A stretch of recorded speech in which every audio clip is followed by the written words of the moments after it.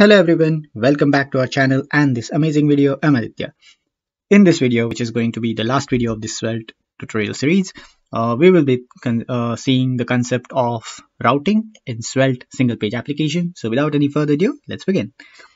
Okay, so I'll be using this package, which is Svelte Navigator, but there are other packages also. The reason I'm using this because personally I find it easy to use compared to other packages, so I'll be just using this. So what we need to do is first we need to install this package. Now we can simply install it by going to our command line, making sure that our address over here, it's pointing to our root project of our a root folder of our project. So in this case my folder is Svelte. So then once it is pointing over there, we just need to type npm I for install, or you could just type install and then this package name, so Svelte dash navigator, like this. Now this will install the package, and once it is installed, what we need to do is we need to use the components that come with the package, and then we can have routing in our application. Now let's start with the very basic routing, where we just have two routes, one for home. So in this case, if I click on home, it takes me on home page. If I click on counter, if you notice in the address bar, we have /counter, and we can see our counter component. Now let's see what we need to do to achieve this simple routing. Well, first, you need to create, or this is actually a good practice, to separate your full page components and components.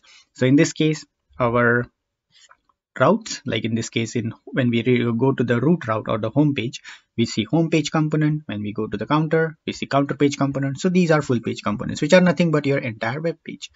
So it's a good practice to have them in a separate folder. Generally I make them in pages folder, but in SvelteKit, or which is again a framework for Svelte, so there you might find this is done in routes folder. So here we have pages folder, and inside that we have our full page components. Now here I have home.svelte, which is of course my home page component, or for home. Now here I have just included a simple title, which is this is home page. So if I go over here on home page, if you see, this is home page, like simple title. But on the counter.svelte, now here I purposely took this as the same with the counter component. Now ideally it is not a good practice to have same names for your components. In this case we have counter in pages also, and counter in the components folder also. Ideally, it's not a good practice. It's best to have each component, let's say, different name or unique names. But sometimes there might be a need that you might have same name for your components. It could be full page components, or like the same name with the full page component and the actual components. Now how we can solve the problem over here? Now good thing here is all our components are export default, or of type export, or of default type export. So in that case we can simply change the name here, saying counter component, rather than calling it import counter from lib.counter.svelte.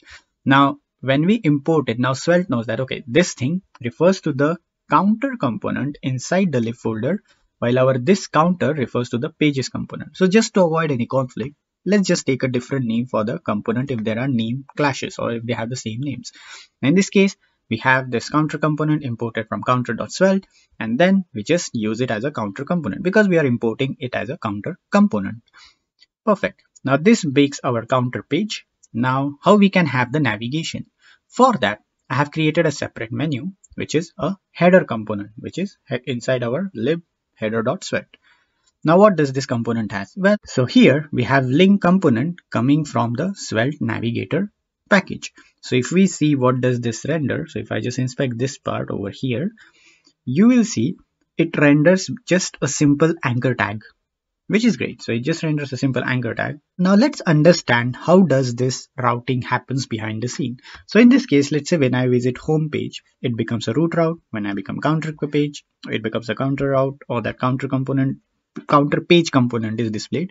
So what happens is, ideally when you are using in a traditional server-side rendered application, what happens is when you click a URL, even though it's an anchor tag, when you click that, your browser sends request to the server, which is generally a GET request, and fetches the new page that you are asking for. In this case, let's say if this was a traditional web application with server-side rendered, then if I click a counter route, this will make an HTTP request to the server asking for, on this route there is certain page, can you please send me? Then server will send that, and then we will have the separate HTML for that. But in single page application, we just have one index.html file, and all the routing is handled by the JavaScript.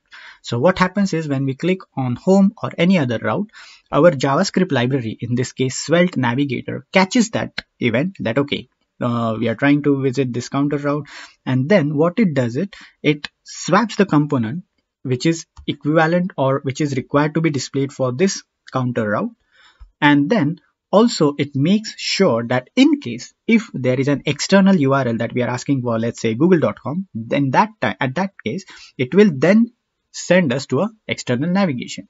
So if it's an internal navigation, it just identifies it and then just simply changes the URL in the browser. So it all happens on JavaScript side for single page application and just renders the component. Now how does it, like what does it use behind the scene to change the URL and everything? Well, it simply use HTML history APIs. So HTML history API or HTML5 history web APIs, they allow you to have this behavior where you can change the URL and also have the navigation handled on the client side or in your browser through your JavaScript. So all this is done for us by this Svelte Navigator. Well, now how does this link component knows which component for that particular route we need to render? Now for that, let's just import our full page routes, which is these two, home page and counter page. They are coming from pages, counter.svelte, and home is coming from pages, home.svelte. Along with that, we will import two other components from Svelte Navigator, which is route and router. Now what's happening here? The router is the main, you could say, in simple language, it is the main container or the entire, like holding entire of your application which requires routing. In this case, of course, it's going to be your entire application. So the router will hold your application. Now inside this, we will need to give routes. So for instance, each route again is going to be a component. So what to do when the path is home, then what route to or what component to render, that is home component. Or we could also use another syntax or way where we say, okay, this path, where again this is going to be a prop. So for this path where is a counter, we want to render a component. So we can pass the component either as a prop or we can pass it as a like a slot, because if you remember, we saw the concept of slot. So if you want to pass something between the component, in this case the route component, we can use like route component behind the scene might be using slot. Of course it's going to use slot. So render this home component, or we can pass a component prop and then it will render that component properly for us. Perfect. Now once this is done, then how is it linked with the our header over here? Now let's see what happens when we take our header outside of this router. Let's say we put it like this. Now if we go back and just refresh the page, you will see, oh, we need to run this npm run dev.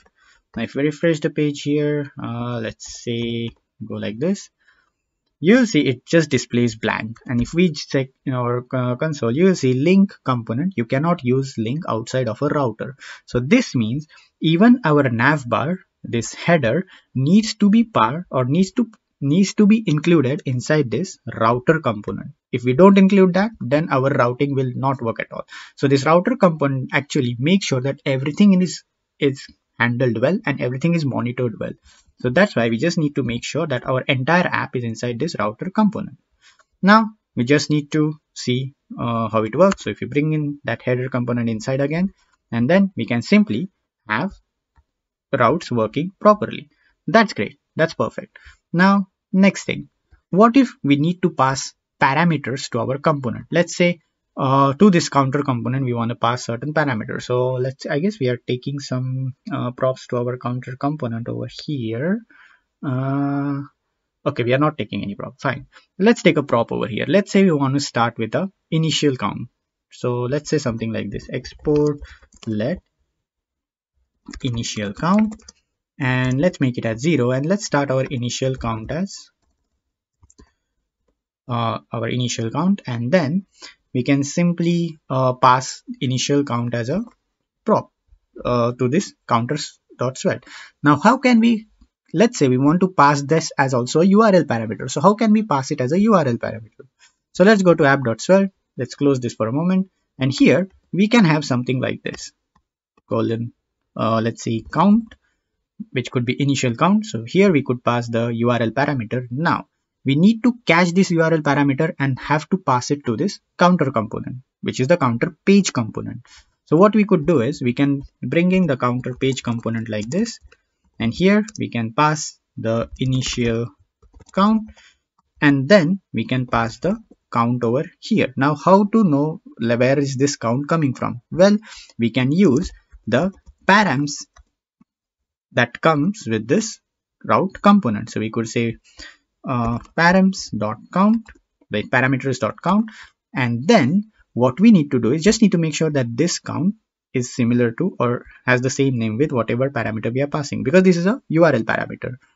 Now next thing, we need to go to our counter page component. Of course, we need to take that prop over here. So export let initial count, and then we simply pass that initial count over here. Initial count, initial count. Now let's give it a try. So you can counter. Now that counter route won't work because of course we haven't defined that route. So we need to pass a parameter. Let's pass 15. So here you'll see the counter started from 15 when we pass 15. 15. Now if you also want to make that counter work, well, that becomes part of our nested route. So in that case, what we could do is we could have something like this. So here we could say route, then path. If the path is, let's say, counter, then we just need to render a component. But if we want and like let's say nested routes, let's say counter and then something, then we could have something like this. Now let's give this a try and see what happens. So here we can just simply pass a title component, or let's just do something like this, title. Let's import this. I guess it's already imported. Oh no, it's not import. Oh, it's here. So let's import this, and here we could say content. This is root level counter route, or parent of the counter route, because we have counter and then / whatever it is, this like a nested route. So this root level counter route, we don't need this like this. We can just / count. Let's do this, and we can have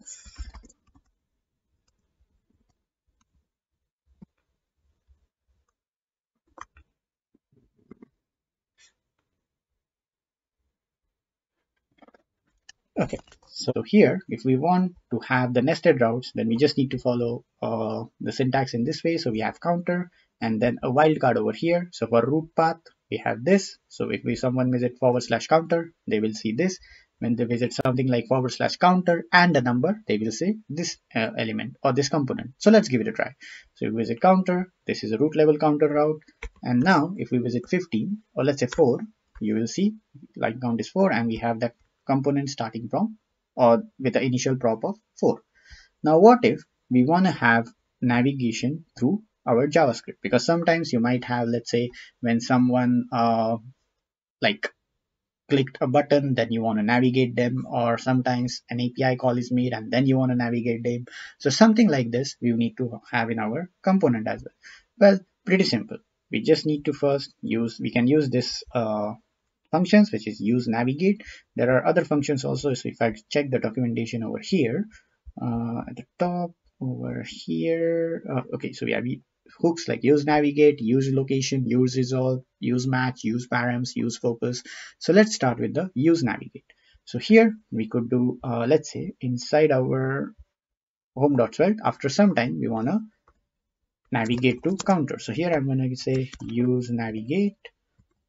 Navigate, that's gonna come from Svelte navigator, and then we could say const navigate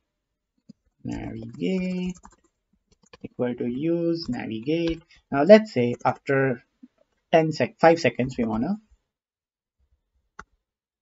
navigate to some page, let's say in this case counter page. So here we could say after 5 seconds navigate to counter. So let's see if this works. So let's go to our home page now.